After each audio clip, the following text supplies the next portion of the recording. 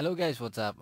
Today's video, I'm gonna show you how to create multiple Wi-Fi connection or multiple Wi-Fi SSID sa inyong PLDT router. If hindi nyo pa napapanood ang video ko kung paano ko ginagamit or ano ang purpose ko sa paggamit ng multiple Wi-Fi connection sa PLDT router, so please pakicheck yung link sa description box para magka-idea kayo. So I'm gonna do it using the PLDT Home DSL router. You can also do it using other PLDT routers. And I think most PLDT routers ay may multiple Wi-Fi SSID settings. So let's start. Open now your device. So I'm gonna use my computer. You can also use your smartphone if wala kayong computer. Now make sure that the device you're gonna use is connected to your PLDT router. Open your internet browser. Then type to the address bar the default IP address of PLDT router, which is 192.168.1.1. Then hit enter.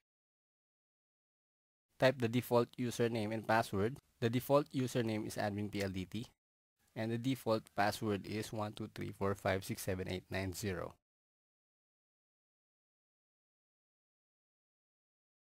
Then click login.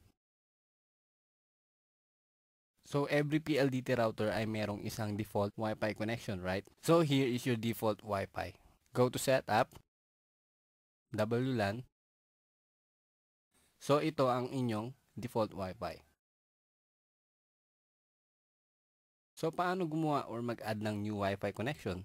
So madali lang yan. Go to SSID, then here you can enable another Wi-Fi SSID. And if you scroll down, you can see more SSID that you can use if you need more. So from here, I'm going to enable the first SSID.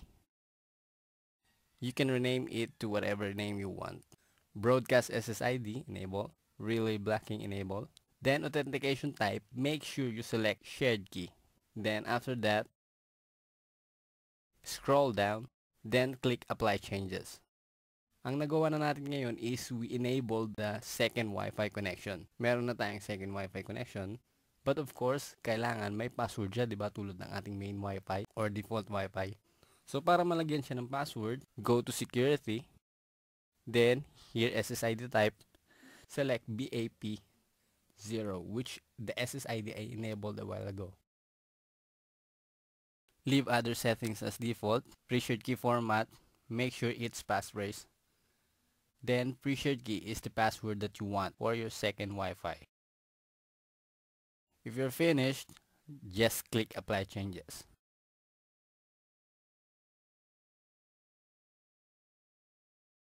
Then click save to make changes effective forever.